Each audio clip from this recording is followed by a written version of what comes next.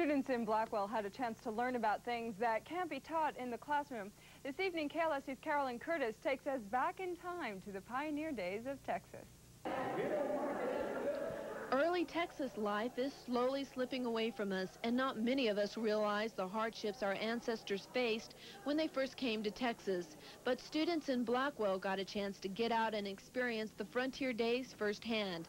They learned all about shearing, branding, and other chores familiar to the pioneers. Teachers and staff of the Blackwell School District say this is a great experience for children to learn about the pioneer days of Texas. They learn more today than they possibly could have in a classroom in a week. Millsap says the children learn more by getting directly involved in the activities. The kids learned about a variety of things, but mostly they had a good time. I learned how they quilted and how they turn butter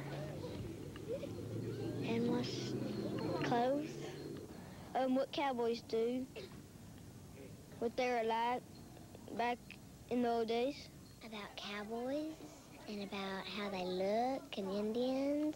I learned about the how to brand, the branding, and it was pretty fun. But when they burnt the hair, it smells bad.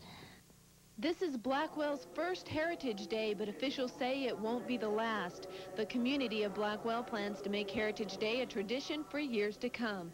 Carolyn Curtis, KLST News. Well, the state is handing out millions of dollars in emergency payments to help ease the effects of a $20 million